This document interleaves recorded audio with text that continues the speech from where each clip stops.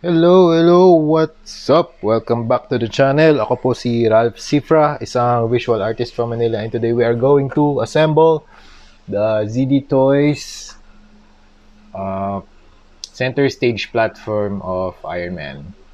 So, yun. Simulan natin sa... Actually, before that, housekeeping muna. You can get your toys sa... Ito, kay Sir Mark's Laruanan on Facebook. Yan, message nyo lang siya for this. Ang SRP nito ay 880. Pero kapag nag-send kayo ng message sa kanya sa laruanan, makakakuha pa kayo ng mga exclusive na discounts. So, yun. Segue ko lang, no? Malapit na yung dating ng Mark 42 tsaka Mark 7. So, I think mauna yung Mark 42. Kaya kung sino man yung nag-order kay Sir Mark, ayun, handa na ang mga handa na ang sarili. Ihanda nyo na ang sarili kasi parating na talaga yung Mark 42. The Prodigal Son. Excited na ako. Excited na lahat. Kaya, let's get ready for Mark 42. Napakagandang armor niyan. Gold. Mas dominant yung gold dun sa armor. So yun, let's get back dito sa ating center stage platform. So, simula tayo sa box design. Actually, simple lang yung box niya. Meron lang ano rito, Chinese na lettering. At Korean ata to. Hindi ko sure. Hindi, Chinese. Ewan ko. Tapos, super plain white box lang siya. And then, measure natin yung ano. Measure natin itong diameter nitong circle na platform. Diameter niya guys, 9 inches. Tapos itong maliit na platform, 4.75. Actually, pwede nyo gamitin to as stand alone. Ang maganda rito, meron lang konting gasgas. Meron siyang mga screws dito.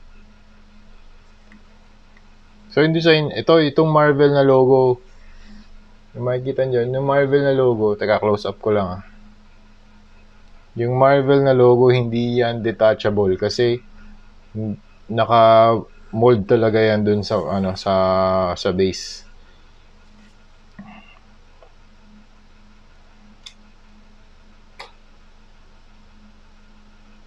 Tapos yun, ito medyo may texture. Ito light up to. Ang maganda na sa ginagawa ni zdtoys. Ano siya? USB charging. Ito. Meron din siyang kasamang micro USB. Sample natin pag naka-charge.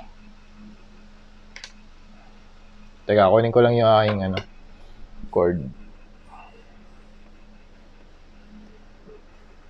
Ay, hindi pala yan. Ito.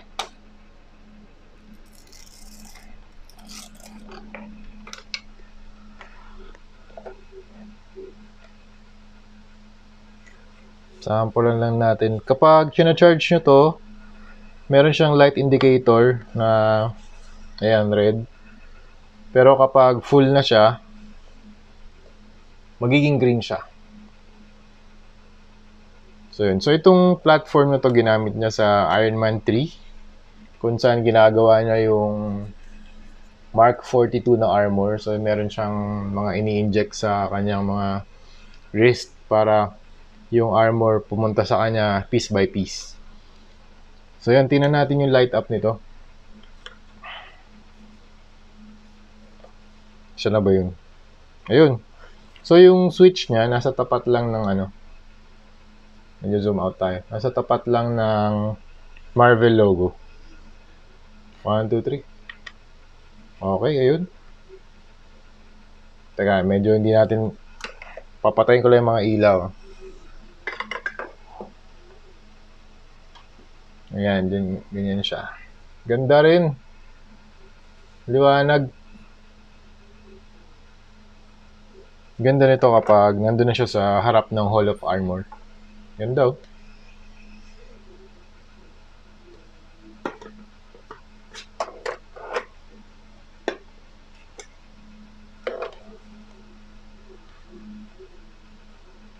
So yun, try natin i-assemble tong isa.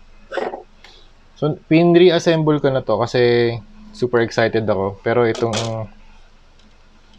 it comes with 3 semicircle parts, 1, 2, 3. Hati siya sa gitna. Pero meron siyang pegs dito. So ang gagawin nyo, i-overlap nyo lang. So kailangan nasa taas to, itong part na to. Tapos nasa ilalim yung mas straight na part tulad nito. Yan. Yan, ito. Then, gagawin nyo lang, kailangan nyo itong piece na to, yung pang-lock. And then, sabi muna natin to. Kailangan nyo lang siyang i-press pababa. Para mag-lock siya in place. Okay. Squeeze. Yeah. Medyo tight lang siya. Kasi bagong-bago. So, yan, patay na siya. Kailangan niya ng mga stand para para tumayo siya. Tapos itong mga stairs, so we have 3 stairs. Yan. Meron lang mga gas-gas, hindi talaga maiwasan yung mga gas-gas Pero okay lang, para lang siyang battle damage, 'di ba? Light scratches. Yun talaga, wala naman talagang perfect na laruan. So ngayon, meron mga grooves dito. Ito yung grooves. Yan. Tapos dito naman, meron siyang malaking hole na semicircle. Sakto yan dyan. Pwede ikakabit nyo lang dito. Ito, yan.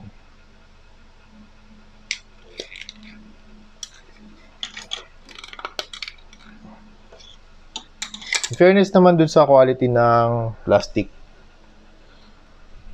maganda yung paint job niya. Para siyang bakal talaga. Medyo may mga imperfections lang. Ay, nasa na yung mga ilaw natin? Ayun, nawala ilaw kasi. Ba yan? Sorry guys. Ito, makikita niyo yung quality ng paint. Maganda siya. Para siyang gunmetal. Dito may mga... Hindi siya super glossy. Pero maganda yung pagkapintura niya. May mga imperfections lang. Pero okay lang yan. Hindi lang para mga glossy parts. Yan. May mga details din like maliliit na screws. Yan. Kapit na natin yung mga stairs.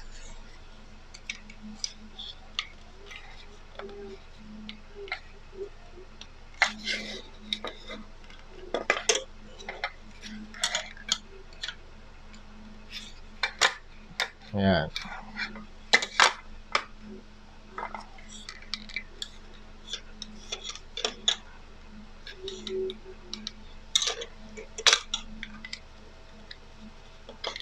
Yan, medyo mahirap na ikabit sa una pero kaya-kaya naman siya tanggalin. Yan. Okay, once na nagawa niyo na 'yon, pwede niyo nang kunin yung circle na base at saan ba ito pwede nakaharap dito? Paano yung switch?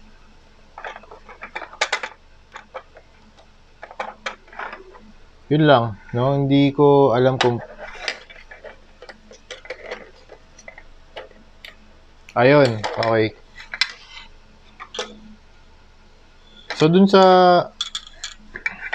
Sige, sa pag-install nito, itong switch, dapat dito sa may tapat na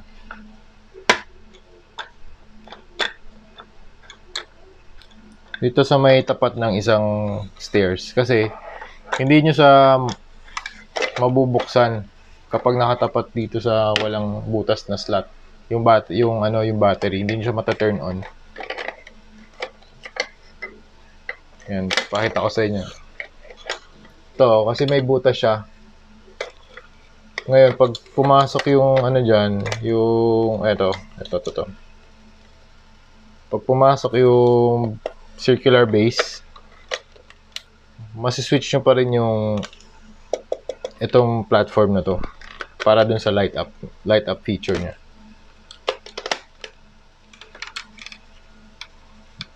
Yan, medyo press nyo lang konti. Yan. Okay, ang ganda. Ayan, mapipress nyo. Ito, sakto. Pwede nyo pa rin pindutin para umilaw siya. Tapos yung charging, nako, yung charging pala. Yun lang.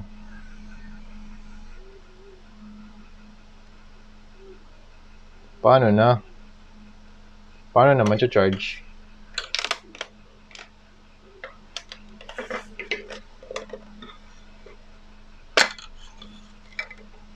Ayun, nasa opposite. Yun lang, no? Nasa opposite side.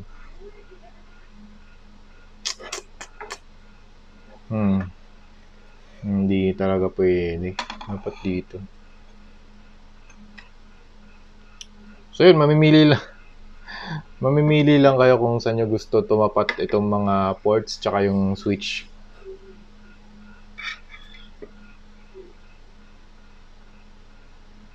Pwede kaya ito tumapat dito. Kasi opposite siya eh.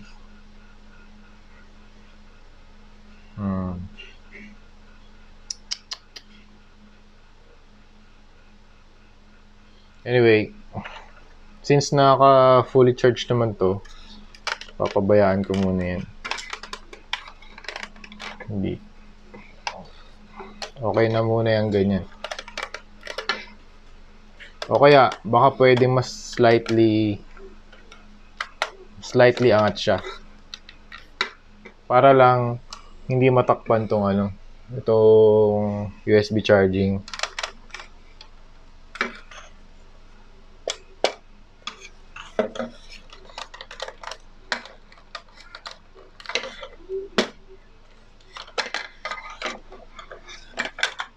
Teka lang, ayusin natin. Kasi gusto ko ma-charge natin siya habang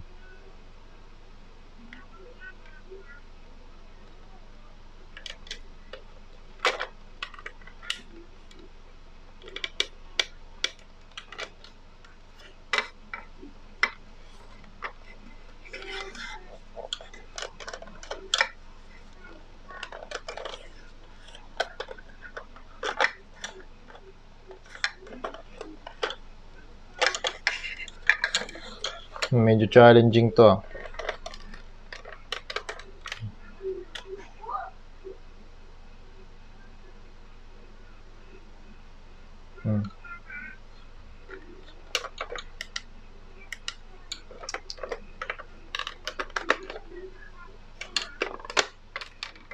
Sige, ito na lang muna. Siguro pag i-charge nyo na lang, kailangan nyo na lang tanggalin siguro to kasi yung pangit naman kung hindi siya nakalapat eh.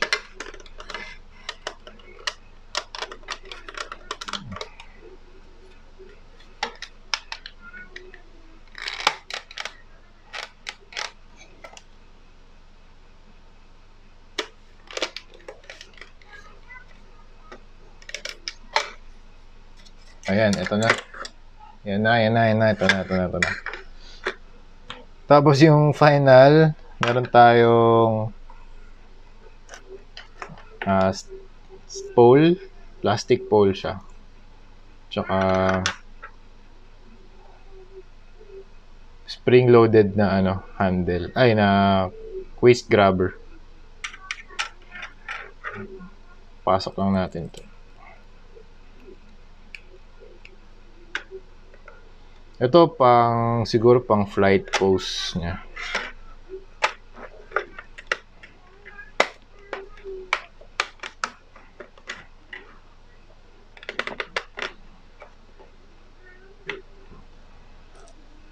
Yan. Ganda oh.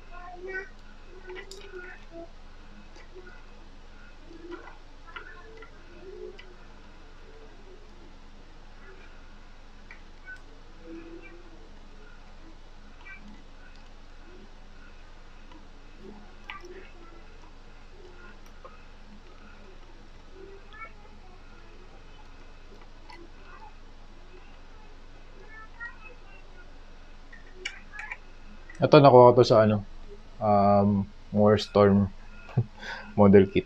So ayun, lalagay ko muna to sa harap ng Hall of Armor para makita natin kung ano yung itsura niya kapag nasa likod na ito ng Hall of Armor. Thank you guys. So okay guys, ito na yung itsura ng ZD stage. Grabe naman, ang ganda. So yung nakalagay dito ngayon is SHF bootleg na figure ng Mark 85. 112 siya. Itong ZD toys natin is 1/10 scale. So I think babagay naman yun sa ZD toys talaga. So ito yung Hall of Armor. We have Mark 46, Mark 46, Mark 46, Mark 2, Mark 3, Mark 4, Mark 5, Mark 47, and the Secret Project. Secret Project natin, yan. Lalagyan natin yan sa Hall of Armor. Ay, sa Hall of Armor. Sa ating center stage mamaya. Actually, ngayon na. Replace ko lang. Alright, this is it guys. Ito na yung 1/10 scale natin na ZD Toys on the platform.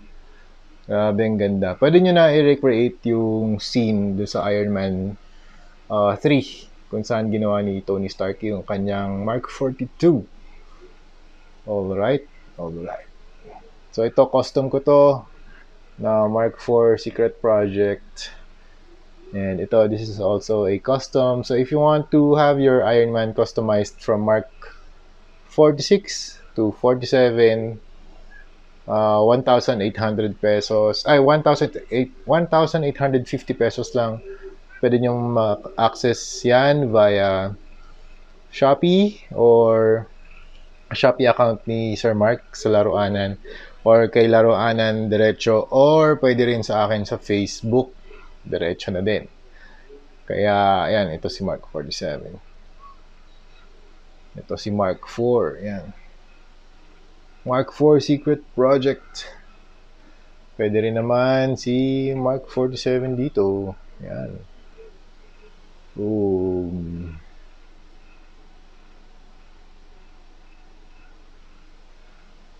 Ito siguro tatanggalin ko kasi naka-extend siya eh. So saktong-sakto lang sa aking display. Ganda. Maraming salamat Sir Mark from Laruanan. And yun, marami pa tayong projects na gagawin. Kaya ito na lang muna guys. Thank you very much for watching the review. Ako, ito must have to. Sobrang ganda sa display. Ito yung ibang gantry natin. So ito nga pala yung update ng ating More Storm. Buo na siya. Yan. 1/9 scale. This one, gantry. Yan. So ito yan. Ayusin pa natin yung mga display natin. Alright. So this is it guys. Thank you for watching. I am Ralph CIFRA. See you sa ating... Ay, hindi pala nakailaw to. Nangyari. Yun. See you sa ating next video. Maraming salamat. See you guys very soon.